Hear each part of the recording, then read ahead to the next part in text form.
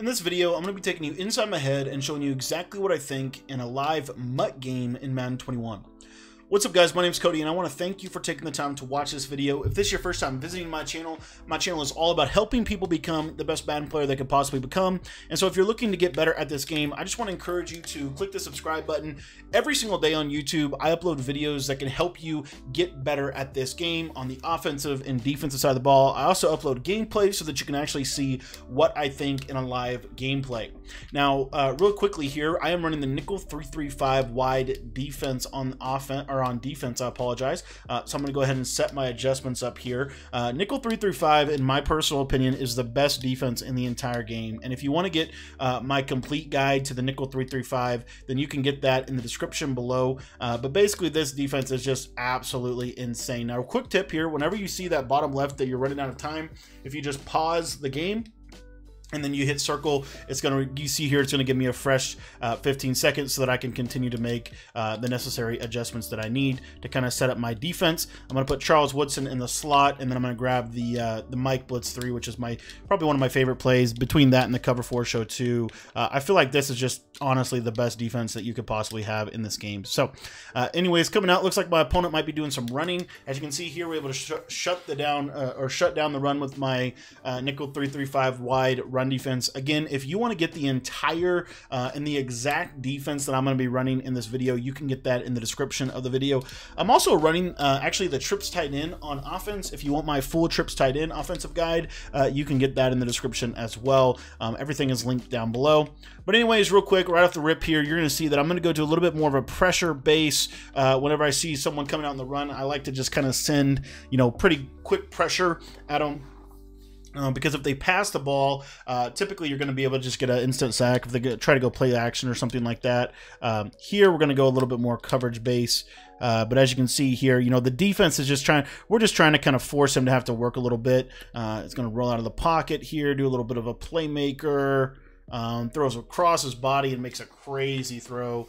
And that's probably a little bit on me for not making a little bit better of a user in that situation.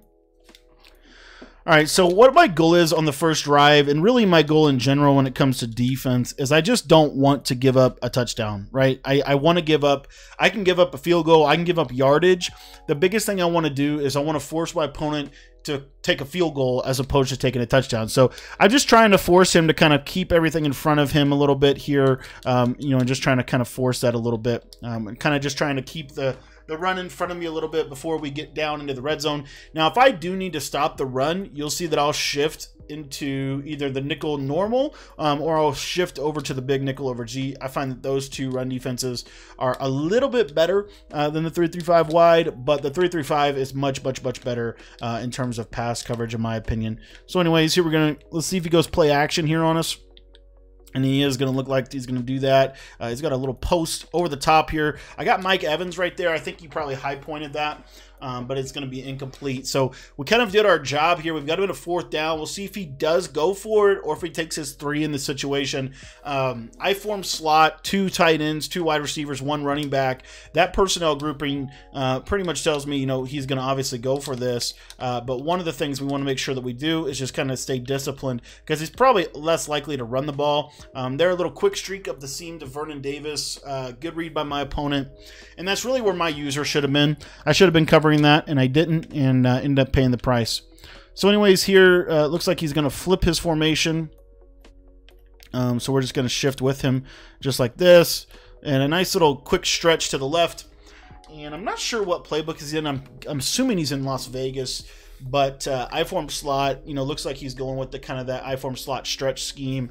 So what we're going to do in this situation is we're going to go ahead and start spying our safeties, just trying to get a little bit more aggressive in our run defense here. Got to take that away. We got spies all over the field. That's a huge sack right there. And now we're going to have another opportunity to be able to get off the field. So I've got to be a little bit more careful with this tight end streak here. I put a deep half there this time. You see that he does a really good job of taking that away, but unfortunately I got stuck on my adjustments. I got snapped, and good job by him. I can tell you this, guys, one of the things that I talk a little bit about in these inside the mind gameplays is the importance of having a very simple and easy to follow scheme. And you see the reasoning for that in what just happened to me right there. Due to the result of what just happened, you know, basically it was an easy read for him to be able to just say, okay, I know exactly what you're doing. And I end up getting caught because I didn't get my adjustment in. That's one of the main reasons why it's super important to be simplified. Good job by my opponent there, going to fullback dive. I've been trying to develop a little bit better goal line defense out of big nickel, but I just don't think it can work. I think you're going to have to just go down to the goal line in that situation. So probably a bad play on me.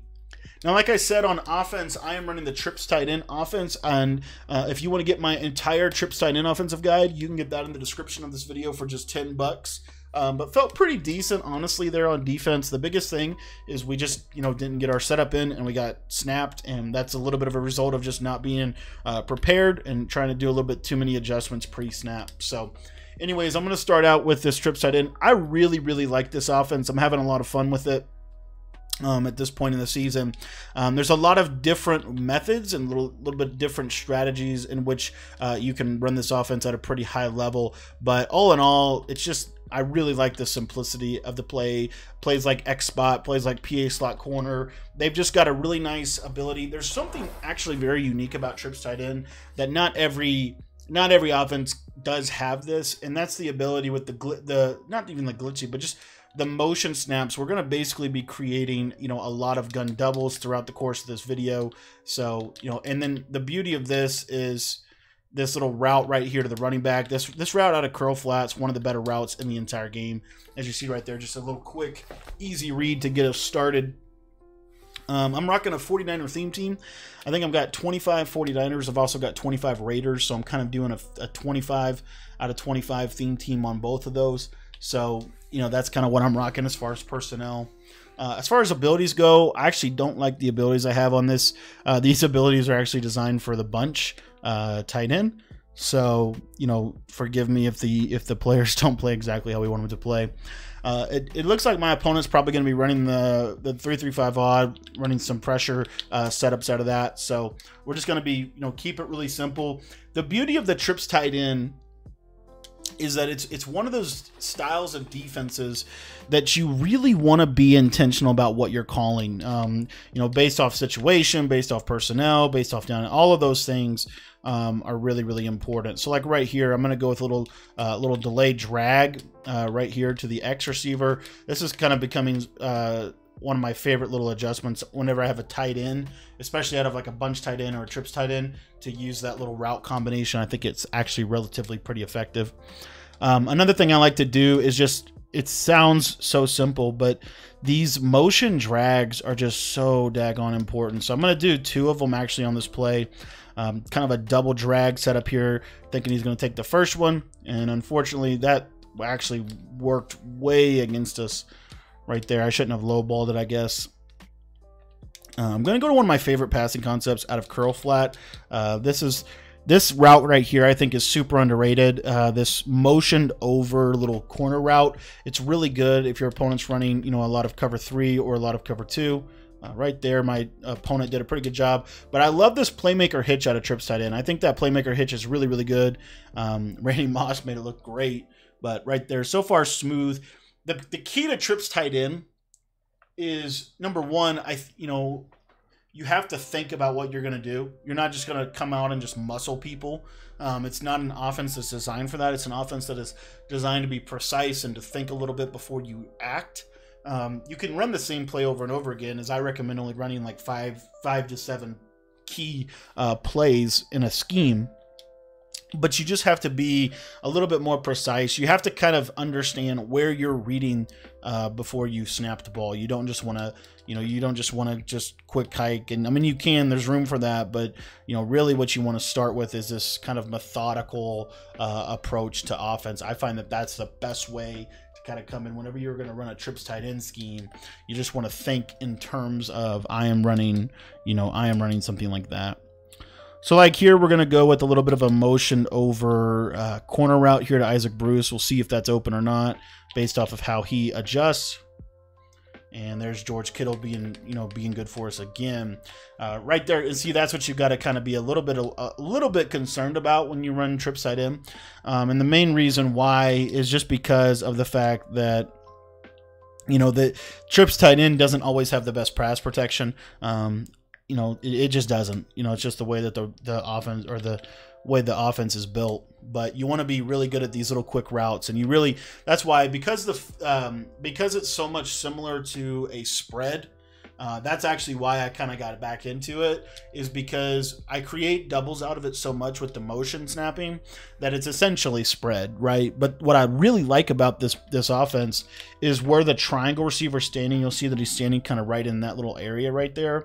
That's why I really like this offense, because based off where he's standing right there, it really does create some good little throwing lanes. You probably heard, if you've ever watched an interview or any conversations with like Drew Brees or shorter quarterbacks, they talk about throwing lanes and positioning. I also like that it's pretty much a direct tell.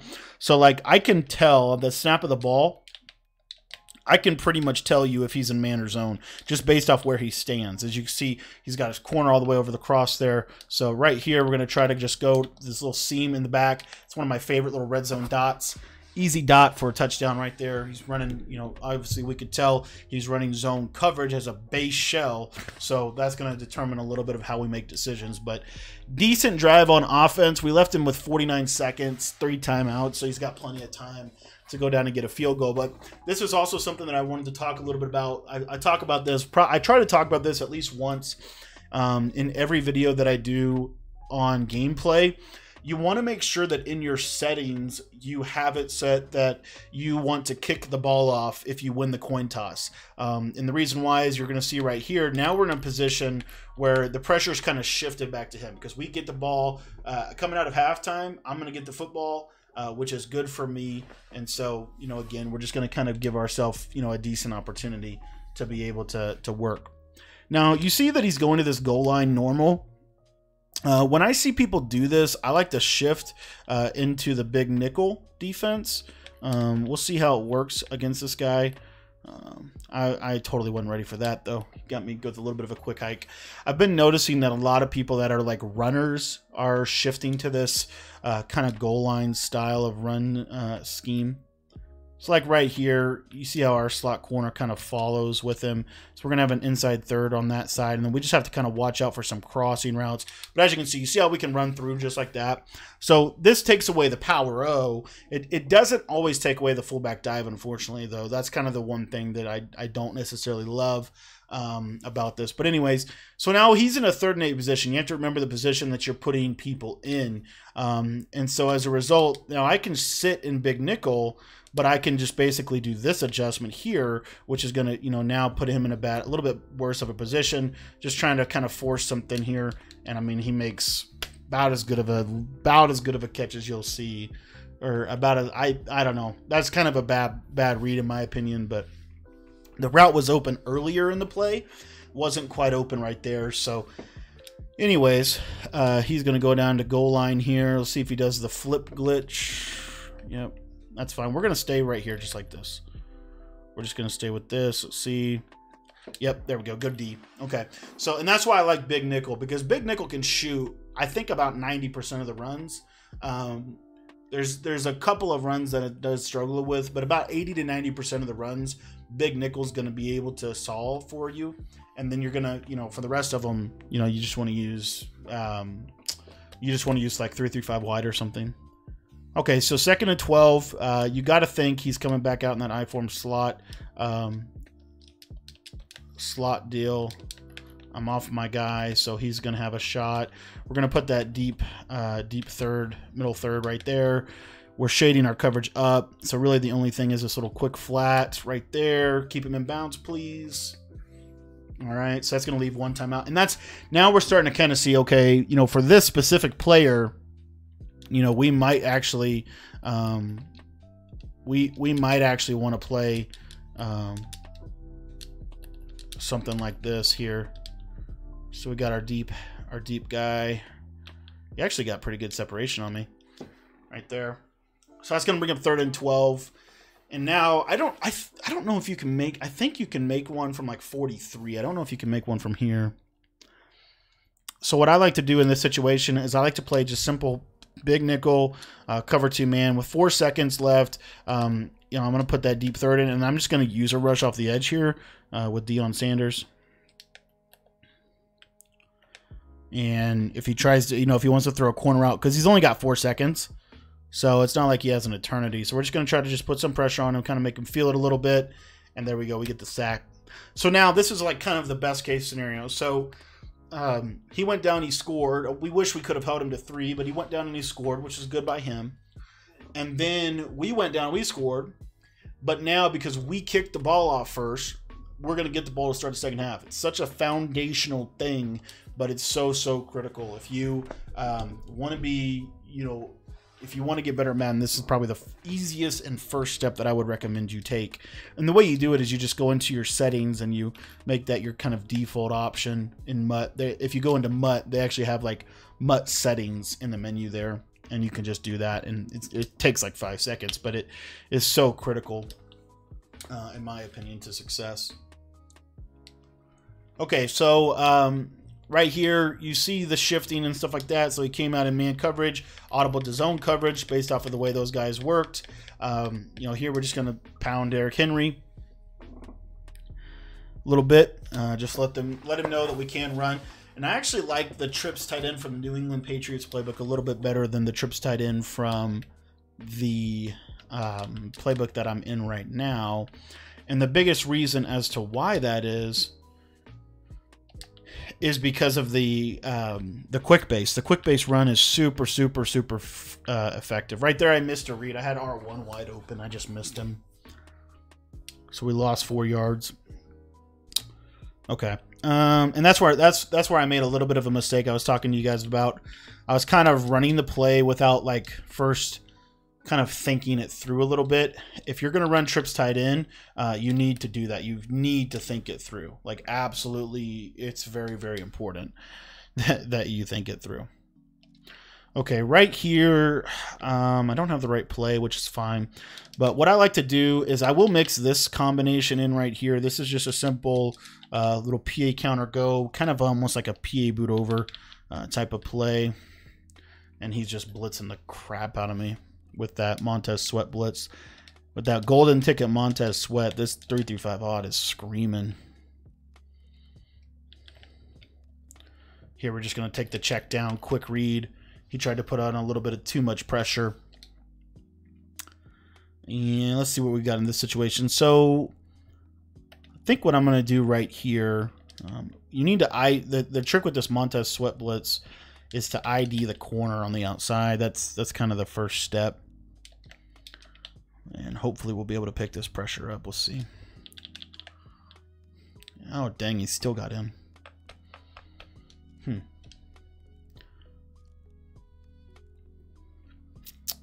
Trying to think what to call.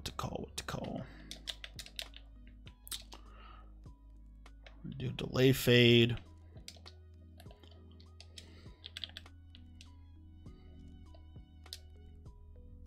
We'll just run this with RG3, get some yardage.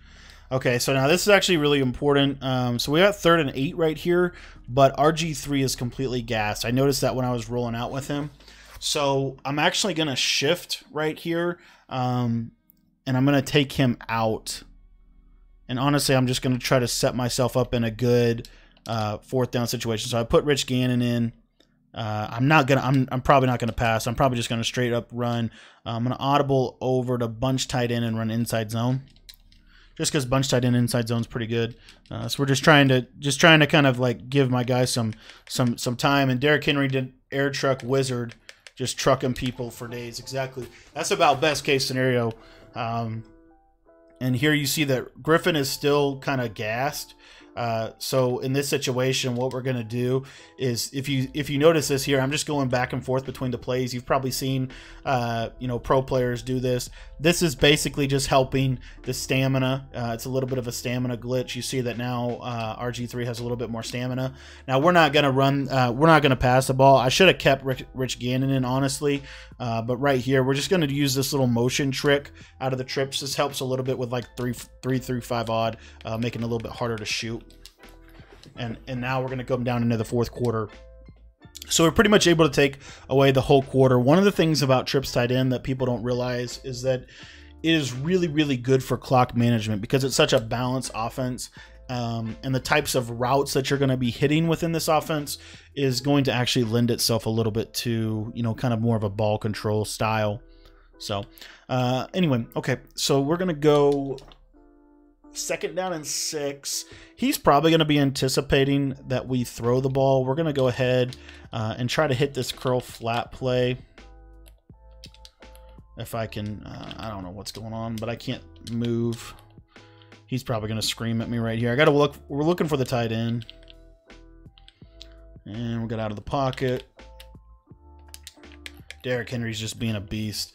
So right there, that was honestly, like, we kind of got screwed by the game a little bit. We kind of got screwed by the game a little bit with the pre-play adjustments. And then we kind of got bailed out by the game. I mean, we made the right throw. But right here, you're going to see, I'm going to do this right here. This is going to help a little bit with that blitz, hopefully. Just trying to kind of keep myself from getting screamed at. He did send a lot of pressure. We got that corner route in the back of the end zone for a nice touchdown. So pretty decent drive right there by the offense. We made a couple of mistakes, but all in all, played pretty well. Played pretty smooth. And I don't know that we've even thrown, I don't know if we've thrown an incomplete pass yet with the trips tight end. I mean, if you actually take a second, like before you call your play and just kind of like, I guess just kind of meditate or think a second, kind of gather yourself. If you think trips tight end is really hard to stop, if you just try to come out and like run and just kind of like quick snap, trips tight end's not the kind of offense that's really successful with that, in my opinion. It's just not from what I've seen. Okay, so right here, I think my opponent is in iForm Pro. I'm having a little bit of an adjustment, kind of getting adjusted here. But you see there, the 3-3-5 run defense comes through for us. And I mean, he's at 8 yards on 9 carries. Really, the only thing that he's been able to do is get me a couple times on his play action stuff. So hopefully we'll be able to solve that right here. We'll see. We've got to watch the tight end. That's really his only hope. Take away this scramble. And I had him manned up, but I don't know. Somehow the running back got free. So that's going to put him in a 1st down and 10 situation. You might see me play a little bit more aggressive here. And the primary reason why is because I'm trying to kind of force him to like pick up his pace a little bit to give myself enough time if he does score to be able to go back down and score. So it's kind of tricking a little. It's a little bit of trickery. Like if he throws, I'm trying to use a rush him. If he runs, I'm trying to just blow it up. But like you see, like, okay, good call. But really what we want to try to have happen here, and that's why you're going to see, I'm actually going to put all of my stuff back. Oh, I guess I never changed it. I was going to put this all back on default. I think I maybe did that for like a goal line trip or something. But the reason why I'm saying that is because you're going to see I'm going to go like all hard flats. And we're just going to try to like scream at him. We're really just honestly trying to force him. If he does pass, we're really going to scream. Right here, I'm playing bad defense, right? That was actually we got a nice little play right there. But I ended up playing bad defense. So this is what I'm talking about right here. So I'm going to go with a cloud flat, and then I'm actually going to go with an inside quarter right there, because of his inside pass lead streak stuff. And there you see, there's the pressure. So now we're putting the gas on him a little bit. If he decides to try to throw the ball from an under center position, we are going to blitz the living daylights out of him. That's pretty much our commitment. So right here, if he tries to throw this ball out of a play action, we're coming for him. We're just sending the heat, forcing him to have to adjust. Right now, we're going to take a timeout. Probably not a great decision, but we're going to do it anyway. I mean, I guess we just wanted the ball back to try to give you guys some more reps. But you see when that was really the solution all game long. It took me a little bit to get there. I tend to be a little bit robotic sometimes, and I kind of forget, like, oh, I need to do this, or oh, I need to do that, or whatever, and kind of adjust a little bit. But based off of him like hitting that tight end streak right up the seam, see how we can just kind of get up there in his grill a little bit and put some pressure on him, and we're able to get the stop. So right here in this situation, if we, we just need 1 first down and pretty much the game is over. Well, we might need more. We may, it just depends on when we get the first down. So anyways, right here, I like to just kind of keep playing my game, keep showing you guys like different things that you can do. Let me show you here. So if you see, I'm going to ID this corner on the left. I'm trying to get this blitzer picked up. We'll see if we can do it here. And man, he's sending a lot of people in pressure. And that's where you notice that he's running a lot of man-to-man coverage. One of the major mistakes that I'm doing is I'm not setting my game up here to play, because you'll see that right there, see that movement, because of where that corner is at. That tells me that it's a base alignment, and so that just tells me, again, just different types of defenses, different types of things he's going to do. Now here he'll probably call timeout. Good decision by him. I'm going to go to this PA shot post, because I personally probably have not done a great job of like planning my man beaters, right? But in this situation, you should see, basically we're going to go with a play action. That play action, that running back should pick up. He should pick up this pressure. And then we've got this nice little drag route that we're going to kind of run. But we're basically rolling out and just trying to hit the delay fade. George Kittle has been huge for us all game. A little air trucking. And we're going to go ahead and go for this on 4th down. Probably would go for it anyway, honestly. I mean, I guess you could punt. I mean, 27 seconds with like 5 timeouts is kind of a hard thing to get. But you've got to believe that he's going to blitz you just have to believe that he's going to blitz a lot of people on this play. So when someone's blitzing me a lot, I really do like this curl flat play. But what I like to do is I like to take the circle receiver and do this, this adjustment right here. And actually, what we're going to do is we're going to do this. We're going to bring the square receiver all the way over, and now you're going to see a little bit of a misalignment happen. If he presses me on this left side, I should have that right there, that little tight end corner. You've probably seen this a ton, but good dot for me right there. And we didn't throw an incomplete pass pretty much all game.